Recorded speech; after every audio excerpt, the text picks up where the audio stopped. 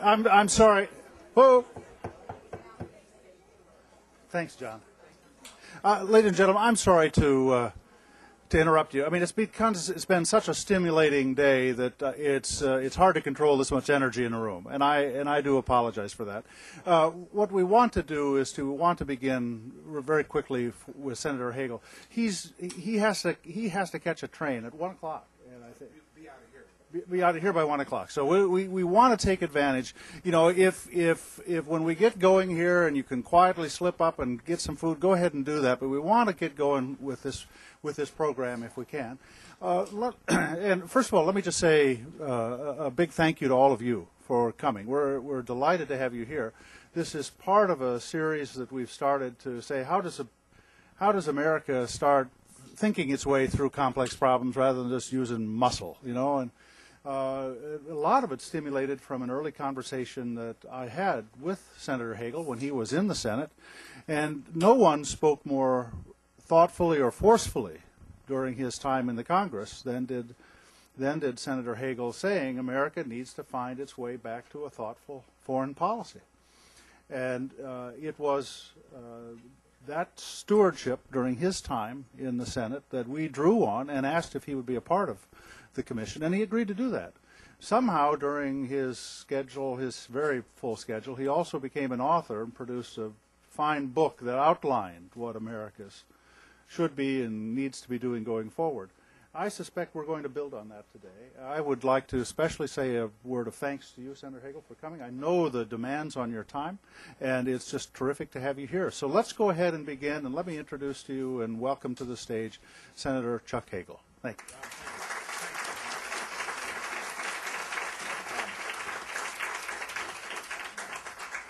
John, thank you, and good afternoon. Please continue to gobble, eat, drink, take a nap, whatever works for you. It particularly is not an irritant or will not be a bothersome development because I had my eyes dilated this morning, and I have no idea who in the hell I'm talking to. I don't know if there's even anyone there, but not any different from how it used to be in the Senate. Nobody ever listened then either, but occasionally they'd show up. So go right ahead. I know you've got a tight schedule that you need to adhere to. First, let me thank John, of course, and CSIS and the two joining organizations that have participated here today and over the last few weeks in putting this important day together, and for your efforts and your leadership and your substance, thank you. We are all better for your efforts. I also want to acknowledge my partners on the commission who you heard from this morning, some of them, not all of them. You, of course, I suspect know each of them and know of their good work, or certainly you know of their reputation, but you had an opportunity this morning to hear from them and to understand more fully why they are and have been and continue to be such important contributors to this big topic that you are exploring today. And I also want to thank John again for allowing me to participate in the commission, because I this morning, before I had my eyes dilated, worked my way briskly through the document, which you have all seen, I suppose.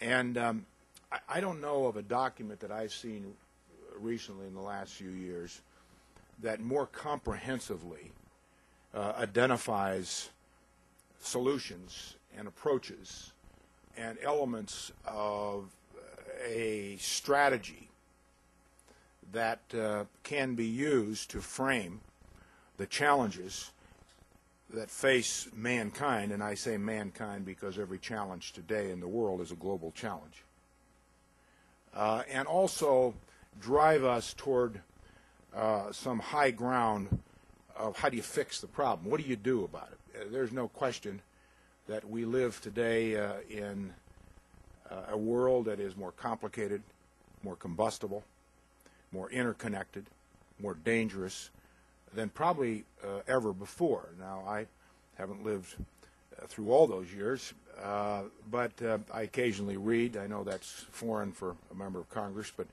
I occasionally do that, and I listen to a lot of people who know something about these issues. And we are at that time, and we are at a time in the history of man that probably represents the most transformational, most redefinitional time ever. And that redefinition and that reorientation and that transformation that is occurring in the world today is occurring at a rate unprecedented. We've never seen anything quite like this, and you need not go much beyond the global financial crisis to see what's happening. And that financial crisis once again reminds us that every challenge is global. Every corner of the earth is dealing with this issue. Pandemic health threats. Last week, our news has been consumed with swine flu. How far it goes, how deep it goes, we don't know. Another good example of the interconnectedness of the world, and that all 6.5 billion people on the face of the earth now truly live in a global community underpinned by a global economy. So what you're exploring today are the realities of all of that, and you are delving deeper down into the societal dynamics that always dictate and always drive outcomes in politics, in government, in every facet of our lives.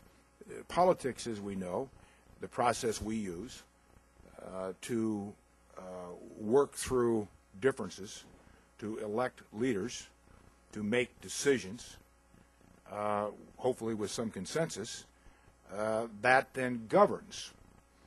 And that's what the process of politics is about. Politics just reflects society. Politics never leads society. It doesn't lead anything. It reflects. It responds. Leaders react. They respond. Occasionally in the history of the world, there's a confluence of events and dynamics that come together, and then true leadership matters. FDR, Eisenhower, Lincoln. There are times in the history of man where the right leader is critical. Most times, and they come, these development-defining times come about twice every 100 years. The last time we saw such a time, I think, was right after World War II, when we essentially built a new world order. We built a new world order right after World War II. And that 10-year period was responsible for that. And that world order held pretty well for 60 years. But like all institutions, all facets of a society, whether it's governing or business or education, they become obsolete if they do not remain relevant to the challenges. They become irrelevant. Every institution that was built after World War II, what I refer to as coalitions of common interest, they were built based on one simple premise, common interest.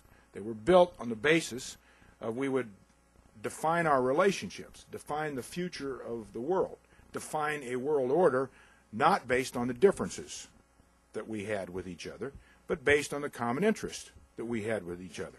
United Nations, NATO, General Agreement on Tariffs and Trade, which is now WTO. Bretton Woods brought IMF, World Bank. Dozens of multilateral banks, development institutions were born, were built in that 10-year period. And it was all about common interests. And if we don't have a platform, a structure to work from to deal with differences, then there will be conflict and chaos. And we are seeing that in certain parts of the world today. And when you identify those certain parts of the world today, and we have two leaders in town today meeting with President Obama from, in my opinion, the most dangerous region in the world, Pakistan and Afghanistan, they represent areas that were left behind. Most of the Middle East.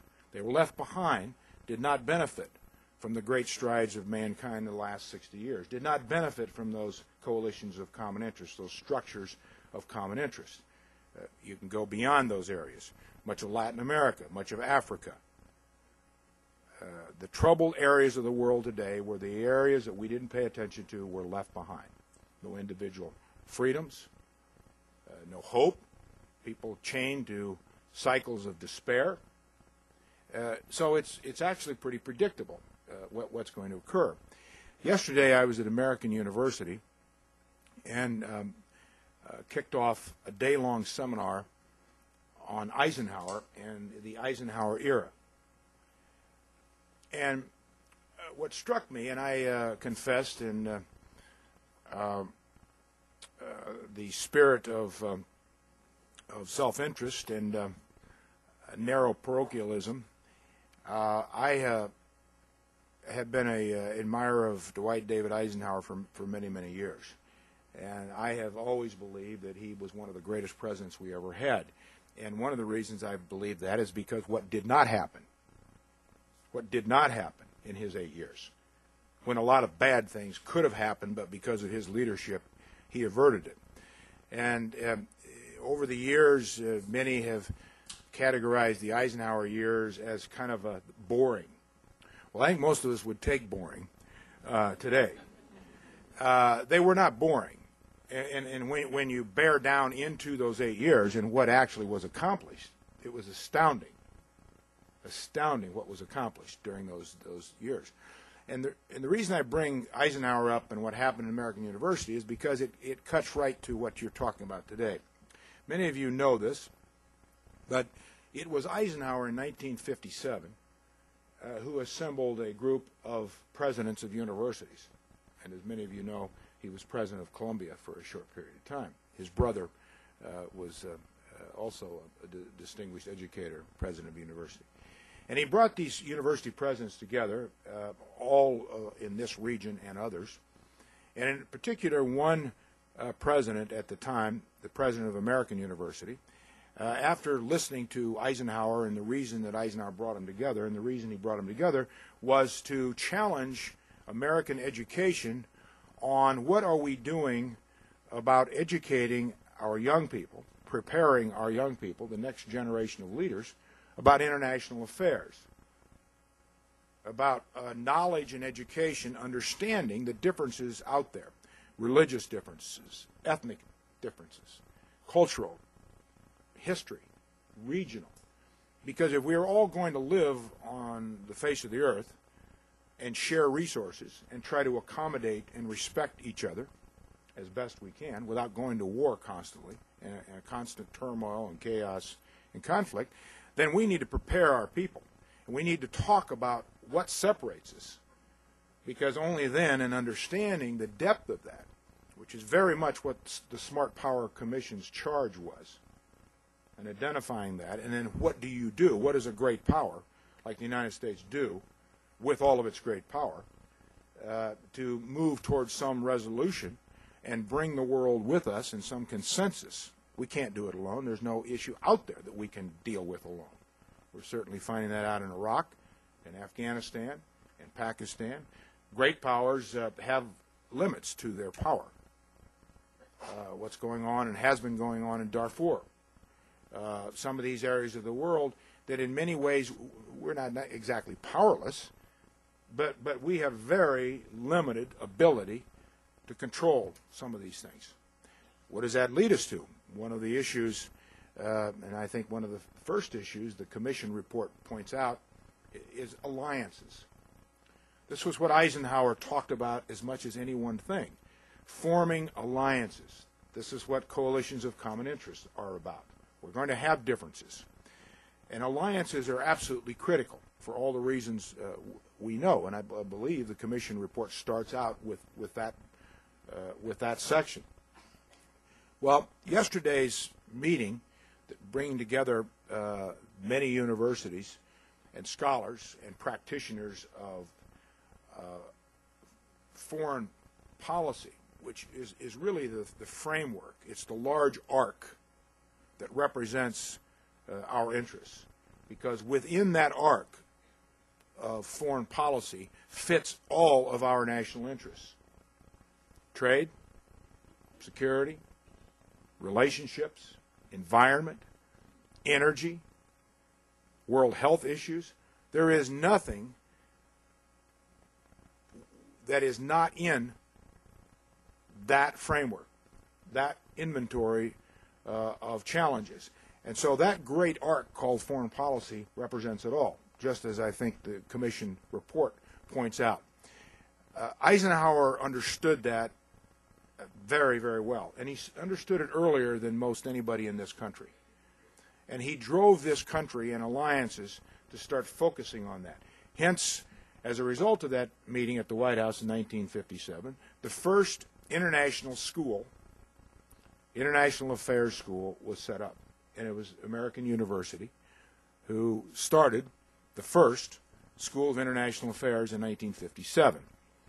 Georgetown, where I now have the privilege of teaching one class per semester and doing some lecturing, even though one of my brother Tom, who's a legitimate professor, law school professor at the University of Dayton, he believes that I've set back American education by generations.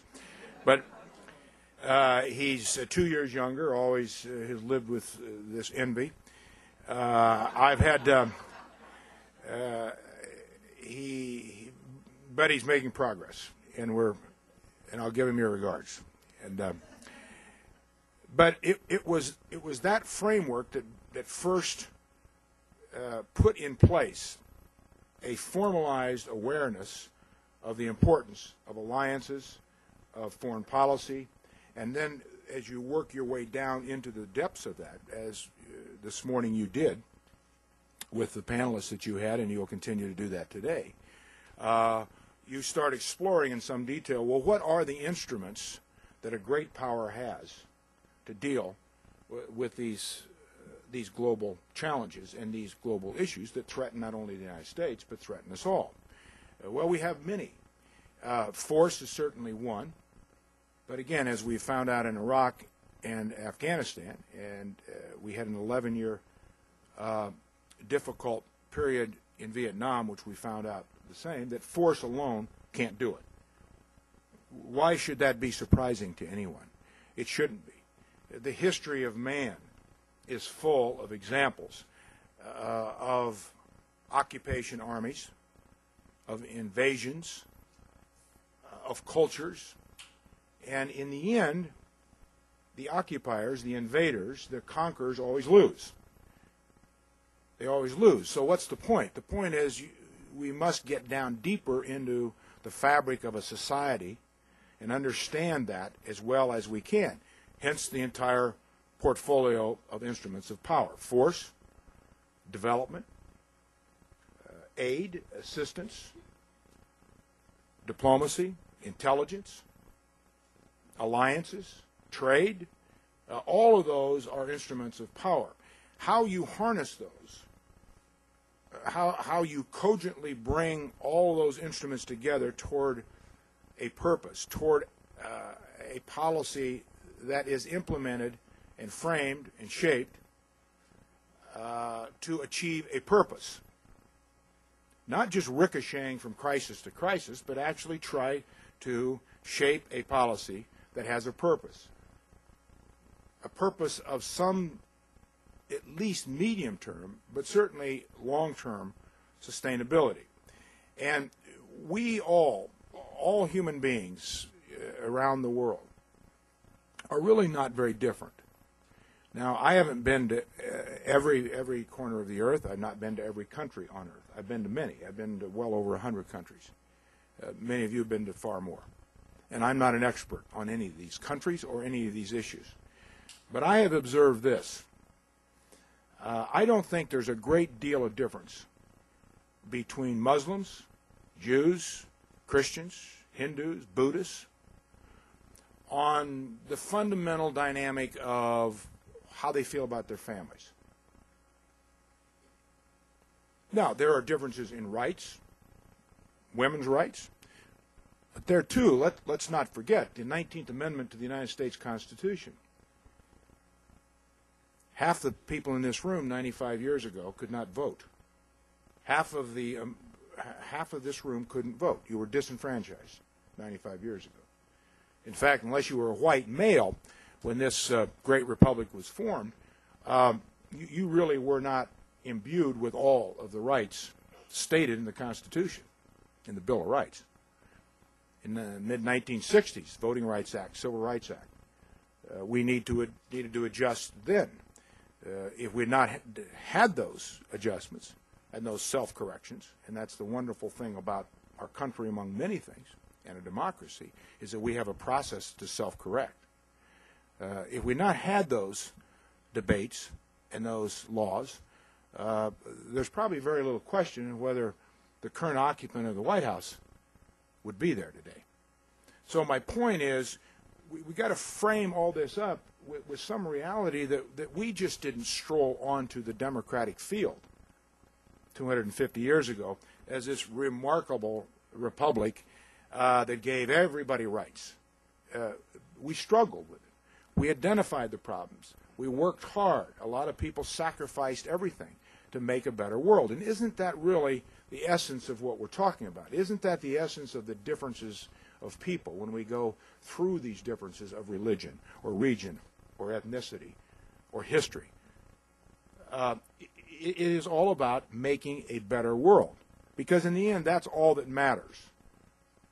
You don't buy someone's loyalty. You can for a while. In Iraq, during the so-called surge, we put 125,000 Sunni on our payroll. This is the so-called awakening group. These were young Sunnis, unemployed. So we paid them about $300 to $500 a month not to kill us. Well, that helped. But does anybody here think that's a long-term fix? Because now they're going off our payroll. Most of them are off our payroll. So where is that loyalty going to be? And we armed them. And I don't think anybody in this room who knows anything about Iraq would say that things are better between the Sunnis and Shias today than they were 2 years ago. They're probably worse. So I use that as an example. Until you get down into the depth of the humanity of each of these issues, you'll never solve the problem. Now, you can put a fix on it for a while. And one thing we know for sure, we'll never have enough troops to put everywhere. I was with a former four-star general Friday night at a speech I gave down at VMI for the opening, the dedication of the George Marshall Leadership and Ethics Conference building. And this is a general who, among other positions he's held, he was also a commander of Central Command. And he said to me, you could put another 100,000 troops in Afghanistan along that border, and they would be absorbed so quickly. Because that isn't, first of all, that's not the way you're going to fix that problem, but it's just the dynamic of the mass problem, the terrain, the geography, the people, the issues. And so, yes, force is part of it, but we have got to do a far better job with identifying, developing, framing, shaping, and then implementing these soft power forces within our policies. Now, it's not easy. It's imperfect. You make mistakes. You get ahead a couple of steps, and you get knocked down again. You go to the side for a while. But in the end, that societal dynamic, the fabric of a country and the people, is the only thing that ever will change anything. And so until we recognize, and I think President Obama does recognize this, and I've had long conversations with him, and I think his senior people, I think Secretary of State Clinton understands this. I know Joe Biden does. Joe is a very good friend. Our Secretary of Defense, Bob Gates. Bob Gates has been giving speeches the last year and a half. He sounds like a Secretary of State. He's talking about why we need more soft power. And you can't just keep giving the Pentagon more money and building up their programs and taking away the aid programs and the diplomatic programs and the assistance programs and the development programs from the State Department or from USAID.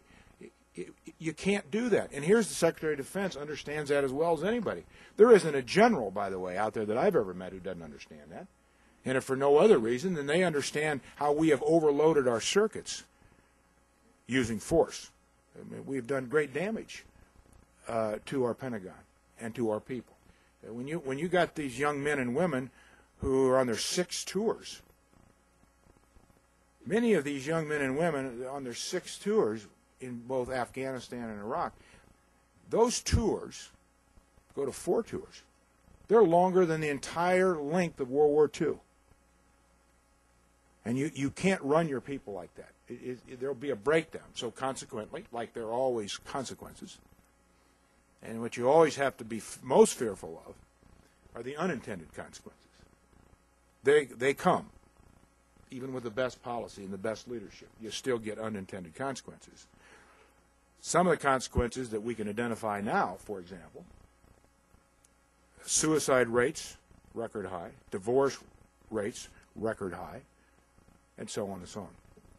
So it isn't a matter of a luxury of trying to figure out a better way to do this, as these issues are dealt with in this Smart Power Commission, which you're dealing with today. It isn't a luxury or an option. It's a necessity. We don't have any choice. Or we will see the world in constant chaos. Constant chaos.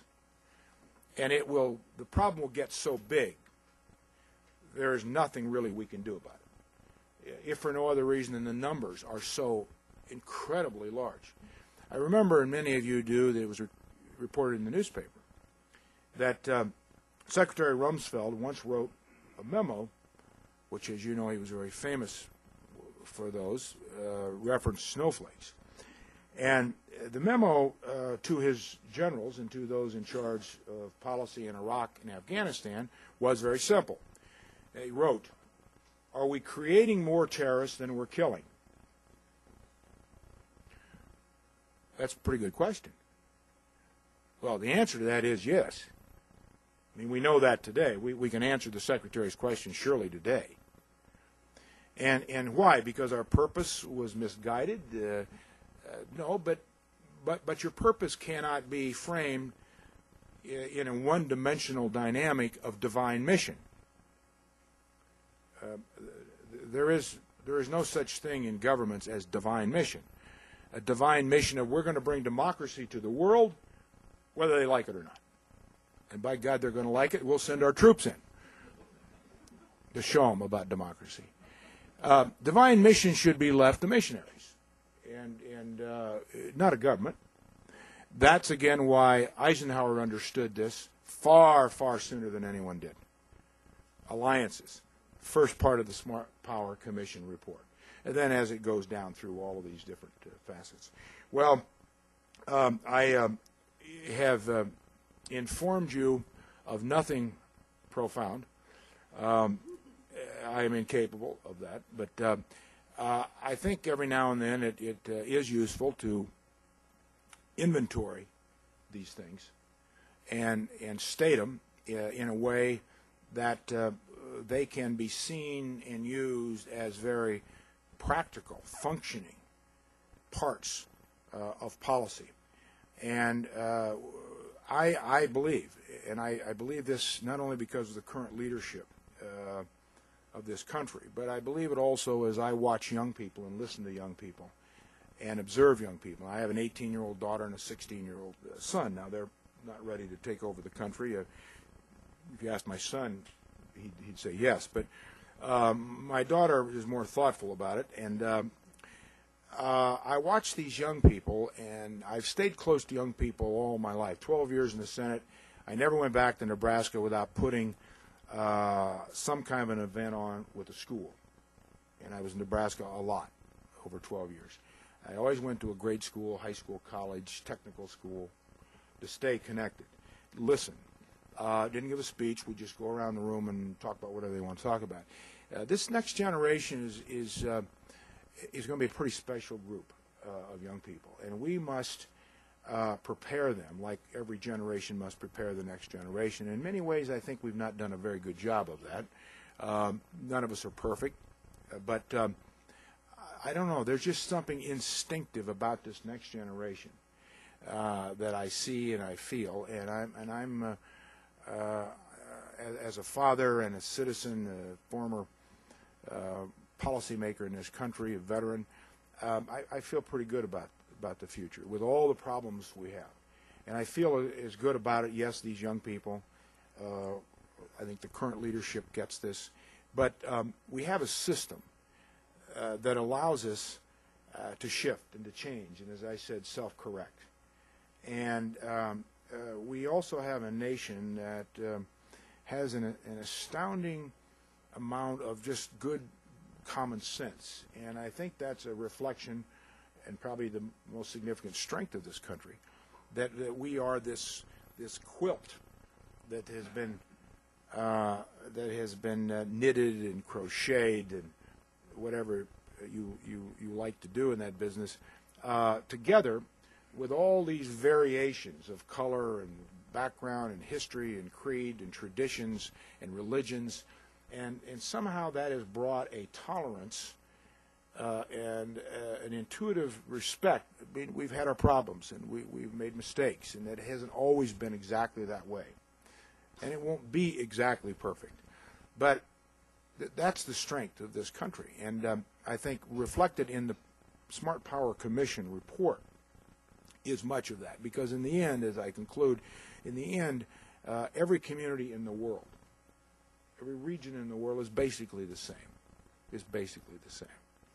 And we must strive to knit all those samenesses, and as Eisenhower said, those common interests together and build a world fabric. And I'm not talking about a world government, so the blue helicopter crowd, the blue helmets and all that, and the black helicopters. I'm not talking about that.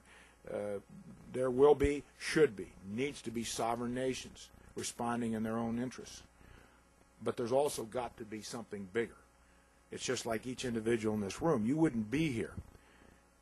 You would not be here. You wouldn't be involved in the things you're involved in, this issue in particular, if this was all about, in your own mind, your own self-interest. Of course, we all and each have a self-interest, and there's nothing wrong with that. We better all have a self-interest. But it's something bigger than a self-interest. And that's what drives a great society, and that's what has sustained our society. And I think that's what you're getting at as much as any one thing. Then you work through the specifics of how you do that and all those instruments of power that I talked about, that you apply them. You bring them together in a strategic way that then structures a strategy. And it always has to be regional. I think that's one of the big mistakes we've made over the years, that we've tried to take a rock in some kind of an isolation in a vacuum tube, and Iran over here, and then we'll do a little of this over here, and then maybe some of this, the Israeli-Palestinian issue over here. No, it is all knitted together. It needs to be approached from a regional dynamic. There'll be no peace in Afghanistan or Pakistan without the Iranians involved some way and the Indians on the other border. Not because I say it, that's just the reality of it. That's the reality of it. I will conclude with this. Engagement is important. I think we are entering an era of engagement and cooperation, accommodation. And accommodation is not necessarily a bad word. Certain things you cannot accommodate. You can't accommodate killers. You can't accommodate terrorists.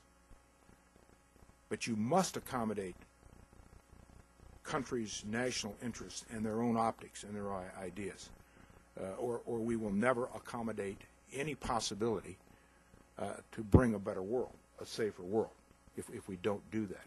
I think we are opening that new era. Engagement is not appeasement. Engagement is not appeasement. And the more of us who believe that and understand that, then I think that will not only reflect our future policies in this country, but it will anchor our policies with a purpose. Thank you. Be glad to respond to questions. Thank you. Thank you, Senator. We have about, now you can see why John Hamre insisted that he be part of our Smart Power Commission and why he's so missed in the Senate.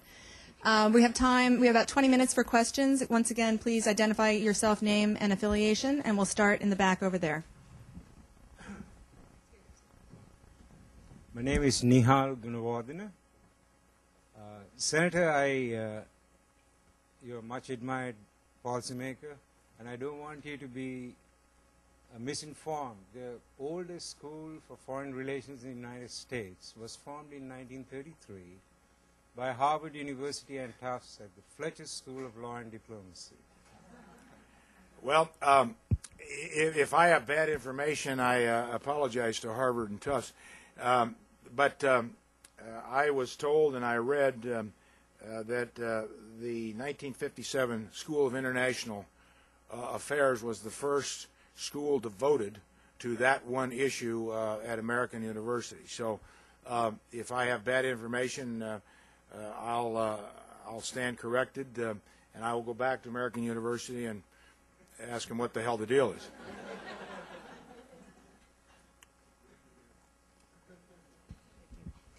Sherry Mueller, a graduate of both Fletcher and American University.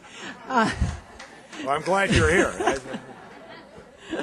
We'll talk later. But, Senator, many of us in this room are involved in trying to help the U.S. Congress understand the value of programs like the International Visitor Program of the U.S. Department of State, the Fulbright Program, and other exchanges of all kinds. Now that you've left the Senate, what advice do you have for us to make cogent arguments to your former colleagues? Thanks so much. Well, thank you for all what you do and the organizations, institutions represented here in that effort. And I am well aware of those efforts over the years, and I've tried to support your efforts in every way I could over the years. Your point's a very important point. And how you do that, I think, first keep doing what you're doing.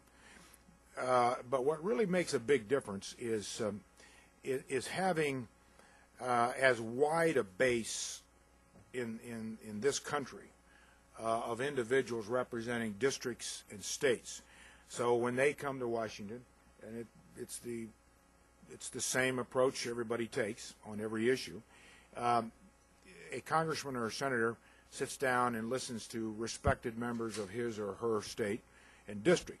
And that helps, first of all, it helps you get in, it helps you make your case, and it helps educate the member of Congress on the importance of these programs.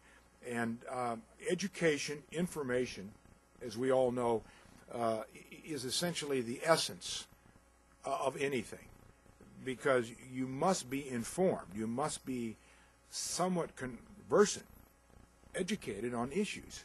And if you're not, then most likely you're going to drift or eventually go right over the cliff and make the wrong decision. So there's no magic to this. You all know that out there. You work hard at it. You just keep coming back. But widen your base as much as you can, because that really affects members of Congress. As I said earlier in my remarks, just remember, politics reflects society. That members of Congress react, they respond. Rarely are we in situations where they can lead. Congress wasn't set up to lead. I mean, it really wasn't. I mean, when you really read the Federalist Papers and most of the dynamics of what Congress was about, what was the responsibility of Congress? A senator, a congressman. Both houses, as you know, have totally different responsibilities.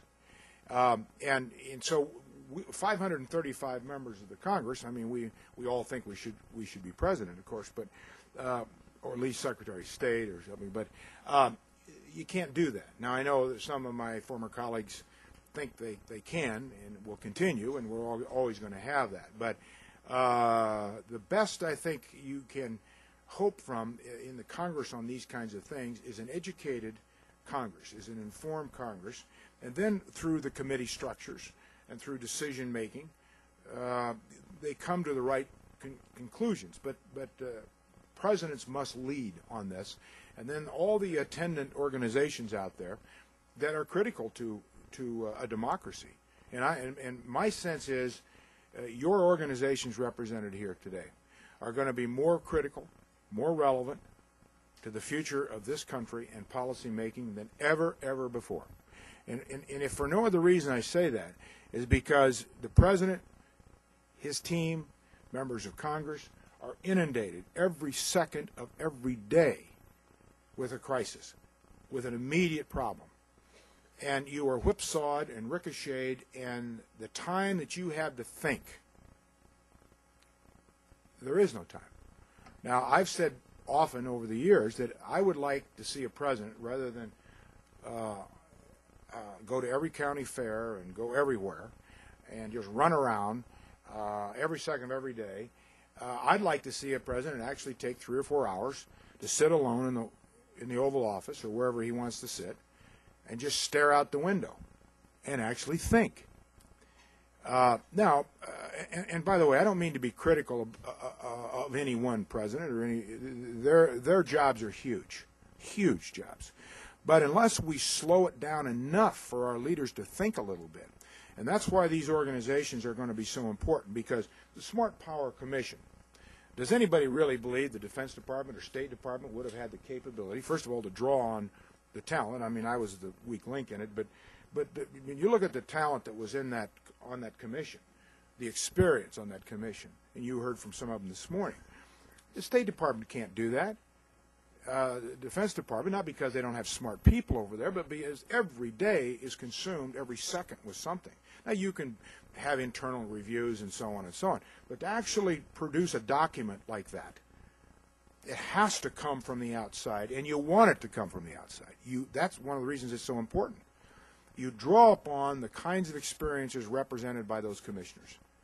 And CSIS and these organizations here, other organizations, I'm chairman of the Atlantic Council, Brookings, all these organizations do tremendously good work, as well as other institutions represented here. But you will be more important than you've ever been.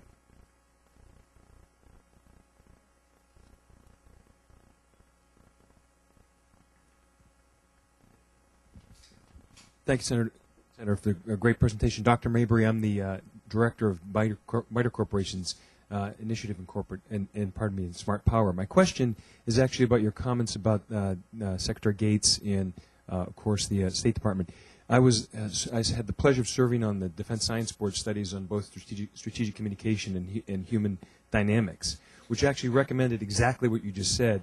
And by the way, one other comment, I just flew down from Boston, and it's wonderful to hear the comments about the Fletcher School. It's clear that we cleared that up. It's clear that the government, as you just said, can't do it. The Defense Science Board recommended the creation of a Center for Global Engagement. It was wonderful to hear you use the word engagement. I wonder if you could comment about either that particular proposal and/or what expectation you have that Congress would actually take some action. And interestingly, just a footnote, in our study, one of the interesting things we heard was not the government saying, which we're hearing now from our leadership, we can't necessarily do it. We actually heard from the NGOs and a number of other independent international organizations, we want to work with you, but we can't necessarily work directly with the U.S. government, which is one of the motivations of the proposal. So I'm interested in your thoughts on that. Well, that's an important point, and it's a very relevant part of the overall scheme here and the scope of what we're all trying to do and what the government's going to be dealing with and continue to deal with on trying to find ways to get these documents and this perspective and this information and understanding down to where it needs to go, and then work it into the larger scope of policy. As I said, and you know this, this process, any process, is imperfect. I mean, you're going to have a certain amount of trial and error, what works, what doesn't work. You always have personalities and things. You've always got the personality of leadership, the personality of a president's team, the personality of a national security advisor, a secretary of state, a secretary of defense. Each of those personalities have their own individual thoughts about where something should go. They don't necessarily always agree. The president is the president, but still he does not pick, I don't think, I hope this never occurs, weak people. He picks strong people, and strong people have strong opinions, and so that's a factor that is also part of all this. The specific issues that you bring up that the NGOs raised are also part of the imperfection of the process. You just have to work it through. But I come down to this as the real answer to your question. There is no substitute for leadership. Things just don't happen. As I started my comments this morning about Eisenhower, those 8 years, a lot of things could have happened. The Suez Canal crisis in 1956. If Eisenhower would have sided with the French and the British and not drawn the line, we'd see a whole different situation today. And some of these other kinds of things. That's leadership.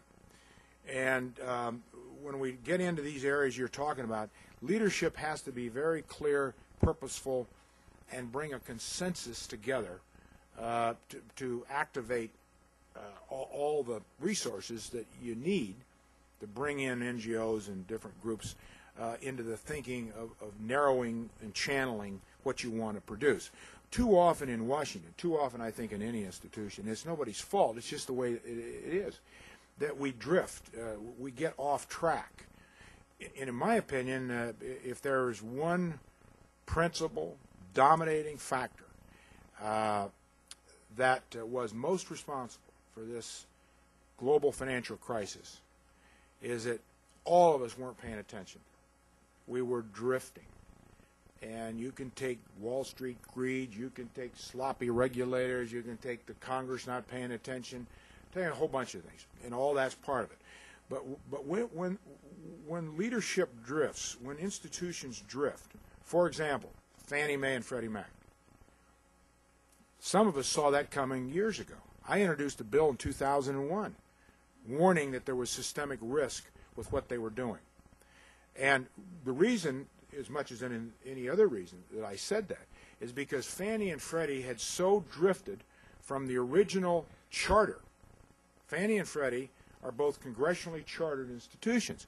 Their charter is very clear why we set them up, why the Congress, why the government, why the people of this country set up Fannie and Freddie Mac. There's a very clear charter and mission. They were way over here from that charter. Now, I'm not an expert on any of this, but I was on the banking committee, was a senior member, chairman of the Securities Oversight Subcommittee. So I paid a little attention to this. It wasn't that I was any smarter than anybody else. I watched that as far as what factors into my own thinking on these things.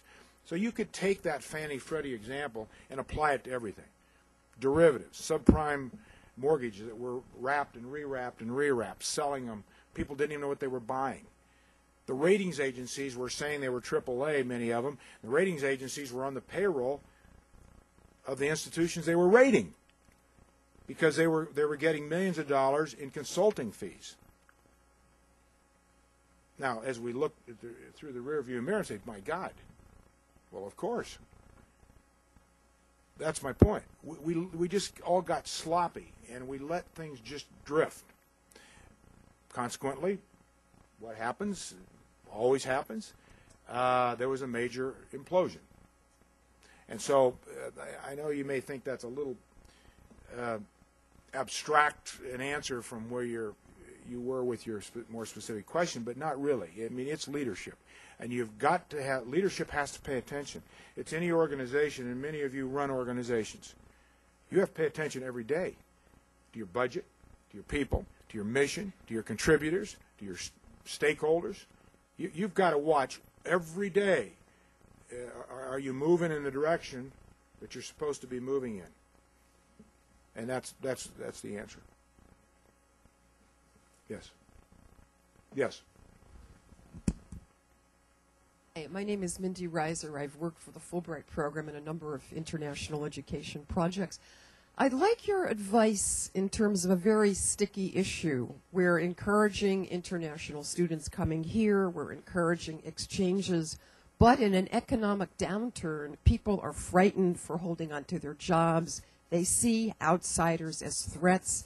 How can we turn this around and encourage these exchanges and not see this as a zero-sum game? Well, again, you have brought up a very poignant issue and a very, very legitimate question, which we're dealing with. Everybody is every day. I think the answer to that is, and first, I don't believe there's any simple, easy, quick answer. But here would be my answer. Everything you are doing, everything everyone in this room has been doing, associations that you have, why you're here today, is addressing this issue. What does that mean? That means the entire arc of internationalism, globalism. Now, it's imperfect. It's like trade. You know, trade is not a guarantee. Trade is an opportunity. There are winners and losers in trade. There's a great law that I don't know if it's ever been written down. I don't think it's in any constitution, but it's been around since man has been around. I assume. I wasn't there, but I assume. It's called the law of comparative advantage. And you never beat that law. That law governs everything in life. So, textiles, automobiles. Well, my grandfather worked in textile mills. My dad did. Well, shouldn't I? I mean, the birthright. Well, go back and read little Arnold Toynbee, or just a little bit of history. There's no birthright of jobs. The world moves along. It moves ahead. And you want the world to move ahead because as the world moves ahead, as standards of living rise, comes with that more stability, more security, more investment, more opportunities, better futures. Now, there are raggedy parts to that, I know. But so we've got to make the link, to answer your question, with the internationalism of what's good for our country overall. We can't just pick and choose. If we're going to be the leader of the world, if we are going to do the things that I think most Americans want our country to do and be who we are, you can't then just decide to pick and choose which standards and laws and regulations you're going to live by. I mean, the torture memos, Geneva Convention was a good example of that. Well, we signed all these, and we kind of led the world in this, and we put ourselves up on a higher plateau of standard of conduct. But, you know, these terrorists, you know, they're animals, and you so what if you waterboard them and torture them? Wait a minute. America, you're proclaiming one standard here, but then based on your own interpretation and your own rationalization logic, then you're adhering to a whole different standard. You can't have that. And so what we've got to do is get underneath all of this so that we can project to the people of this country an understanding that this is good for all of us, what's going on here. The interchange, the engagement. We want people investing in this country. I mean, I can give you hundreds of pages of documents and information, which you already have, about how much investment comes into this country. If we start locking that out by shutting out students from China, I mean, you know how much of our national debt the Chinese own.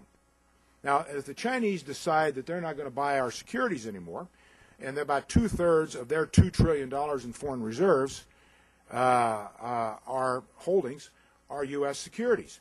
Now, if the Chinese decide that isn't a very good investment, if you remember the president of China made things go wobbly a couple of months ago by saying, I'm not sure we're getting our return, what would happen is that the ability for us, the United States, to make payments monthly on the interest, not on the principal, but the interest of our national debt. I don't know where we get the money. And you take then not only China, but many countries of Asia, who also hold a lot of our securities. That's just but one example to use to people say you can't close the doors like that, because investments in plants. Some of my colleagues from the South who have tinges of protectionism wrapped around them, and maybe not as enlightened as some might want. Both Democrats and Republicans, by the way.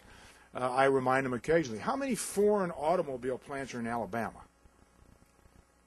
Now, if the Japanese had not put those plants in there, tens of thousands of Alabamans who have good jobs, and those cars are being sold, pension plans, futures, they wouldn't be there. be there. So I think we have to make those kinds of arguments. I know it's difficult, and because unfortunately in politics and this is never going to change, but we often find ourselves playing to the lowest political common denominator for the moment. And we've got all these bright people like Rush Limbaugh and Lou Dobbs and others who truly educate and inform and elucidate. But you know, there was a political party, many of you know, in this country in the 1840s, and they called themselves the Know Nothings, and they were very proud of that. Of course, it didn't last very long, but they had a hell of a lot of fun, I suppose, with it. But they were actually proud of that, and they were anti-immigrant. They were I'm not sure how many of them thought that they were real Americans, by the way, in 1840. I used to kid my friend, former senator from Colorado, Ben Nighthorse Campbell, that Ben probably was the only real American in the Senate. But I said, even you, Ben, I mean, your people had to come down through the Aleutian Islands, so I'm not sure we can say you're real American either. But it's those kinds of things, and you're always going to be dealing with those facets, and we just have to rise above it, make a better argument, be more cogent, and win the day. And certainly the facts are on our side. Thank you very much.